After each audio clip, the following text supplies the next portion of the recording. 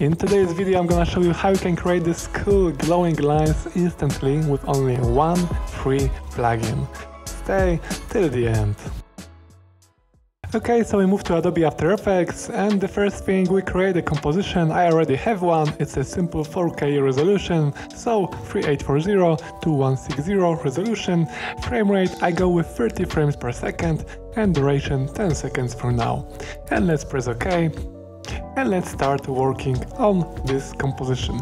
The first thing I would like to do is create a layer, new solid layer, and this is gonna be our background. So we're gonna call this BG, which stands for background, and I'm gonna go with this color. You can copy this hex code. Let's press OK, OK, and let's lock this layer. And let's create a new solid layer, and we're gonna name it Saber.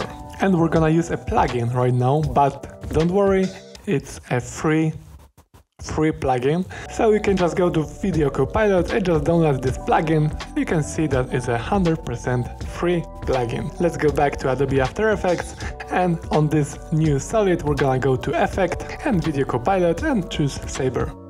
And voila, we've got our saber. By the way, you can create a cool lightsabers with this free plugin. Okay, so what we are gonna do, we're gonna create a path. Of course, we can just go with a pen tool and create whatever we want, then go to Customize Core and choose Layer Masks, and we're gonna have whatever we draw. But I'm gonna go with something cooler, and this is a cool trick that I learned a few months ago. We go to Masks, we make a one keyframe here on mask path, then we go to Adobe Illustrator and we choose spiral tool and we create a cool spiral, and then with selection tool I select this path, I press Command C or Ctrl C, and then I go to Adobe After Effects and I press here on this keyframe Command V or Ctrl V, and voila, let's select those points and press Command T or Ctrl T and just make it bigger, and we've got this cool spiral. Okay, let's go with something like this.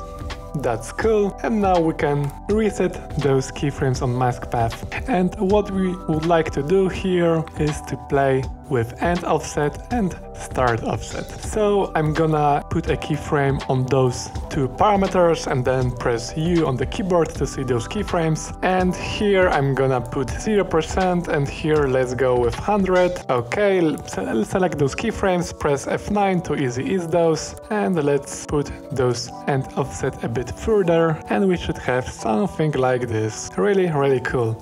But let's make it a bit slower. Let's adjust those keyframes. Maybe let's go to 2 seconds mark. And okay, that's cool. We can also play with those keyframes, move one a bit further, and in this way we're gonna have this line a bit longer. And now we can go to this Saber plugin and just play with it. I'm gonna go with end size to maybe 5%.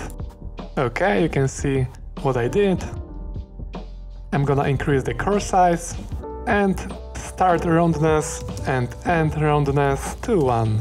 Okay, this looks really cool. And what I would like to do, I would like to duplicate this effect. So we've got two sabers on one solid layer, and here we're gonna press U again. We're gonna move those two keyframes a bit further.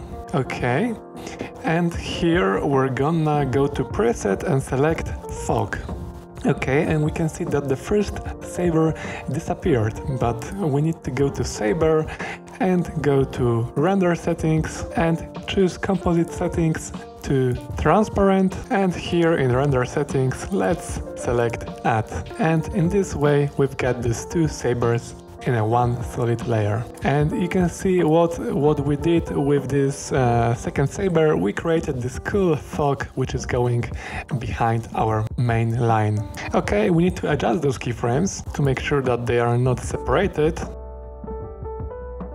This looks nice.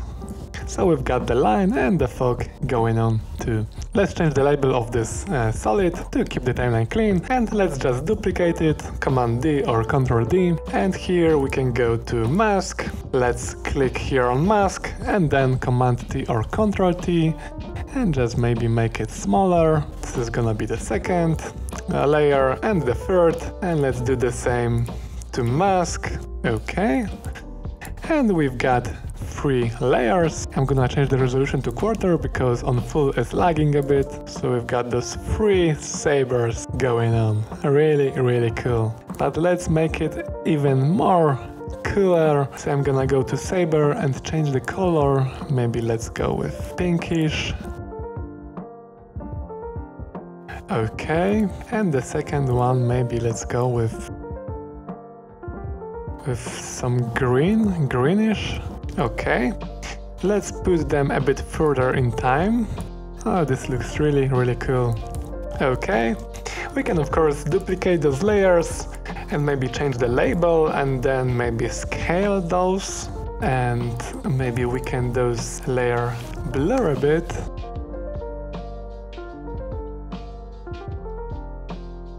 And let's put them beneath those 3 layers. So this is just one of many ideas that you can do here with this cool effect. And let's render this and let's see the final result. And that's it for this video. Let me know in comments what do you think about this one. I hope you liked it, I hope you learned something from it. It's a really quick and cool plugin to use, and what's the most important here, it's 100% free. So have fun with it, and what can I say more? Have a great day, and to the next time. Bye.